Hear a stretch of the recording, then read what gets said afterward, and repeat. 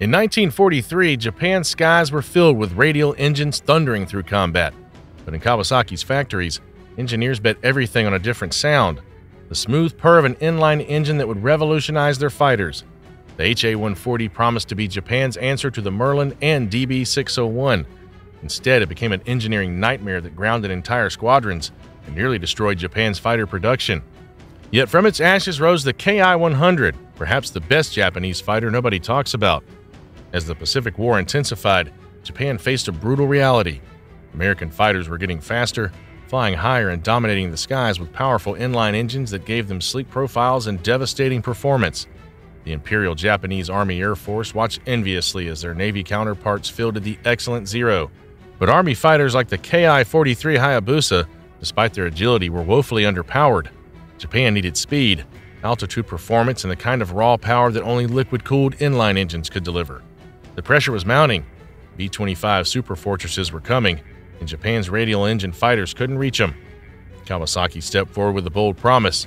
They would build Japan's most powerful inline engine and mount it in a fighter that could save the homeland. What followed was a story of ambition, catastrophe, and unexpected redemption. The Ha-140 wasn't just another engine. It was Kawasaki's declaration that Japan could master the inline game. Based loosely on the German DB 601A, this inverted V12 monster displaced 33.9 liters and promised over 1,175 horsepower at altitude. 12 cylinders arranged in an inverted V configuration, liquid-cooled with precision engineering that represented the pinnacle of Japanese manufacturing ambition. When it ran properly, the Ha-140 sang a mechanical symphony unlike anything in Japan's arsenal, a smooth, powerful hum that contrasted sharply with the rough bark of radial engines. It powered the Ki-61 Hien, known to Allied pilots as Tony, the only mass-produced Japanese fighter with an inline engine. In theory, it was everything Japan needed: a high-altitude interceptor with the speed to catch B-29s, the power to climb rapidly, and the streamlined design to slice through the air like a katana. Engineers at Kawasaki's Akashi plant spoke of it with reverence, calling it the heart that would pump new life into Japan's fighter force. The engine featured fuel injection rather than carburetors, a sophisticated feature for its time that promised better altitude performance and fuel efficiency. Its supercharger was designed to maintain power up to 20,000 feet, where American bombers were beginning to operate with impunity. The crankshaft alone was a marvel of engineering, forged from special steel alloys that pushed Japanese metallurgy to its limits. Each Ha-140 required over 2,000 man-hours to build, compared to just 800 for a typical radial engine. This complexity would prove to be both its greatest strength and fatal weakness. But the Ha-140's development was cursed from the start. While Kawasaki had licensed the DB601 design from Germany, they faced an immediate problem. Japan's manufacturing tolerances and metallurgy weren't up to German standards. The engine required precision that pushed Japanese machine tools beyond their limits. Early prototypes suffered from chronic overheating, oil leaks, and catastrophic bearing failures. Test pilots reported engines seizing mid-flight, forcing dangerous dead-stick landings. The complexity was staggering. Where a radial engine was forgiving and could run even when damaged, the Ha-140 demanded perfection. Every component had to mesh precisely. Every tolerance had to be exact. Factory workers, accustomed to building robust radial engines, struggled with the Ha-140's delicate nature. Quality control became a nightmare as Kawasaki raced against time. With American bombers appearing over Japan in ever-increasing numbers, the engineering team worked 18-hour days, sleeping in the factory, desperately trying to solve each crisis as it emerged. Some engineers later admitted that they knew they were attempting the impossible, building a Formula One engine with bicycle shop tools. By late 1943, the problems were so severe that entire Ki-61 squadrons were grounded, their beautiful inline fighters sitting useless on airfields while mechanics attempted repairs they barely understood. If you're into stories of innovation under fire, subscribe now. We've got more legends to uncover. Despite its problems, when the Ha-140 worked, it transformed the Ki-61 into a formidable opponent. Pilots who managed to get reliable engines spoke of the Hien with awe.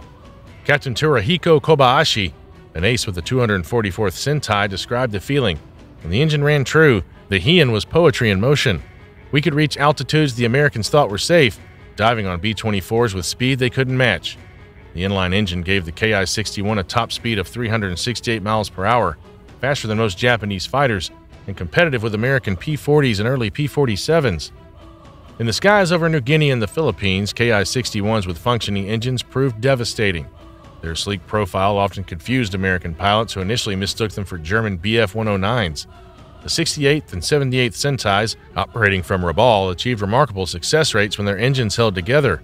One memorable engagement saw 12 Ki-61s successfully break up a formation of B-24 Liberators, downing 3 bombers and damaging 5 more, a feat impossible for slower Japanese fighters. But these victories came at a price. For every Ki-61 that scored in combat, 2 more sat in maintenance hangars with blowed engines. The Ki-61's finest hour came during the fence of Rabaul in late 1943, when P-38 Lightnings escorted B-25 medium bombers on a daylight raid. The 68th Sentai's Ki-61s climbed to 25,000 feet, an altitude where most Japanese fighters struggled to maintain control. The Heians dove through the escort screen with their engines screaming at maximum power, achieving speeds over 450 miles per hour in their attacking dives. They claimed 8 bombers and 3 fighters for the loss of only 2 Ki-61s. American intelligence officers studying the wreckage of downed Ki-61s were shocked to find liquid-cooled inline engines. They'd assumed Japan lacked the technology to produce such power plants. These combat successes, however spectacular, couldn't mask the Ha-140's fundamental unreliability that would soon bring the entire program crashing down. Then came January 19, 1945, a date that would live in infamy for Kawasaki. The truth that engineers had tried to hide finally exploded into catastrophe. A B-29 raid targeted the Akashi engine plant, where Ha-140 production was centered. But the shocking truth wasn't the bombing itself. It's what investigators discovered in the aftermath. Quality control documents, hidden in a damaged safe, revealed that Kawasaki had been knowingly installing defective engines for months. The pressure to meet production quotas had led to a devil's bargain. Engines that failed testing were marked as provisional passes and shipped to combat units anyway. Internal memos showed engineers calculating that it was better to have fighters with unreliable engines than no fighters at all. The bombing destroyed not just the factory but the entire Ha-140 production line, tooling, and the experienced workforce. In one night, Japan's inline engine program effectively died. Hundreds of Ki-61 airframes sat engineless at Kawasaki's Kagamigahara plant. Beautiful fighters rendered useless. The Army Air Force faced a crisis. Japan's only inline fighter was now extinct, and enemy bombers roamed freely at altitudes radial engine fighters couldn't reach. The true extent of the disaster went deeper than mere production loss. Post-war analysis revealed that of the 3,159 Ki-61s built, nearly 40% never saw combat due to engine failures. Maintenance units reported that Ha-140 engines rarely exceeded 100 hours of operation before requiring complete overhaul, compared to 300 to 400 hours for American inline engines. The chronic shortage of specialized tools and replacement parts meant that even minor problems often grounded aircrafts permanently. One maintenance officer's diary, discovered years later, contained a telling entry: "We have become undertakers, not mechanics. We bury more engines than we fix."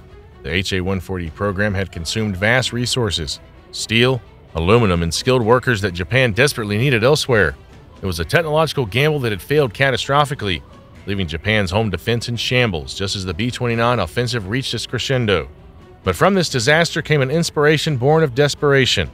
Chief Engineer Takeo Doi looked at the engineless Ki-61 airframes and had a radical idea. What if they installed a radial engine instead? It seemed insane, like putting a truck engine in a Ferrari. The Ki-61 was designed around the slim inline engine. A radial would destroy its aerodynamics.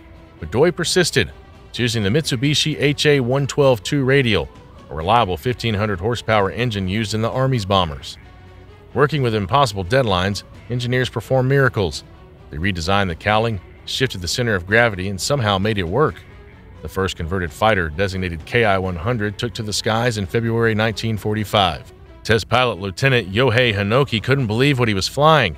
He climbed like a rocket, turned like a Zero, and dove like a thunderbolt, he reported. The ugly duckling had become a swan. The Ki-100 retained the Ki-61's excellent high-altitude performance while gaining the reliability Japanese pilots desperately needed. In its first combat engagement, Ki-100s from the 5th Sentai intercepted B-29s over Tokyo, downing 2 superfortresses, a feat that even the troublesome Ki-61 rarely achieved. American pilots who encountered the Ki-100 reported it as the most dangerous Japanese fighter they faced in 1945. The conversation process itself was a masterpiece of improvisation. Engineers had just 6 weeks to solve the countless problems. The radial engine was 200 pounds heavier than the inline, requiring ballast adjustments and control surface modifications. The wider cowling should have ruined the plane's speed, but clever aerodynamic fixes actually improved handling characteristics. They designed a unique cooling system that used the radial's airflow more efficiently than traditional designs. Most remarkably, The Ki-100's performance exceeded the original Ki-61 in several crucial areas. It climbed faster, turned tighter, and maintained control at extreme altitudes. American technical intelligence officers who examined captured Ki-100s after the war were astonished. One report noted, "This conversion represents perhaps the most successful emergency redesign in aviation history. That it was accomplished under bombardment with minimal resources defies conventional engineering wisdom. By war's end, only 396 Ki-100s had been built, a fraction of what Japan needed. Yet veterans who flew it universally praised the fighter as Japan's best. The irony was complete. Kawasaki's greatest fighter emerged not from their advanced inline engine program, but from its complete failure. The Ha-140 disaster had forced innovation that might never have occurred otherwise. Today, only 3 Ki-100s survive in museums, but their story resonates. Aviation historians point to the Ha-140 saga as a cautionary tale about the dangers of overreaching technology. The Japanese had tried to leap from reliable simplicity to cutting-edge complexity without the industrial base to support it. Yet the Ki-100 proved that constraints could breed brilliance. At air shows, when warbird enthusiasts see a radial-engined Ki-100, few know they're looking at a fighter born from catastrophe, a machine that should never have existed but became a legend. Post-war American evaluation flights confirmed what Japanese pilots had claimed. The Ki-100 could outturn a P-51D Mustang, outclimb a P-47 Thunderbolt, and match the speed of late-model Spitfires. Colonel Frank McCoy, who tested a captured Ki-100 in 1946, wrote, "Had this aircraft been available in numbers from 1943, the Pacific Air War would have been a very different story." The tragedy was that Japan possessed the airframe design expertise all along. It was their obsession with watching Western inline engine technology that nearly destroyed their fighter force. Modern aviation engineers study the Ki-100 as a case study in an adaptive design. Boeing engineers referenced the Ki-100 conversion when developing modular engine concepts for modern aircraft. The lesson was clear.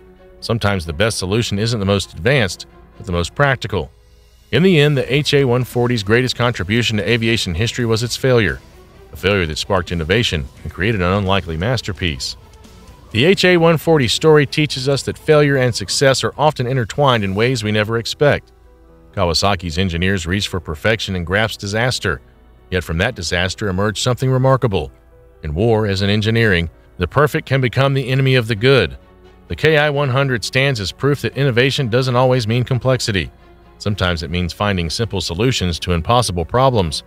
The roar of its radial engine carries a deeper message. The human ingenuity shines brightest not when everything goes right, but when everything goes wrong and we refuse to surrender. True engineering legends aren't just built in laboratories and test stands. They're forged in the crucible of crisis, tempered by failure, and remembered not for what was planned, but for what was achieved against all odds. The Ha-140 saga reminds us that technological ambition must be balanced with industrial reality. Japan's engineers weren't wrong to pursue inline engine technology. They were simply premature. Their failure became a catalyst for one of aviation's most inspiring comeback stories. In our modern age of complex systems and cutting-edge technology, the Ki-100 whispers a timeless truth. Sometimes stepping back leads to the greatest leap forward. If you love this story of disaster turned triumph, drop a like and subscribe. What engine should we cover next? Let us know in the comments, and remember, every legendary machine has a story. Make sure you're subscribed to hear them all.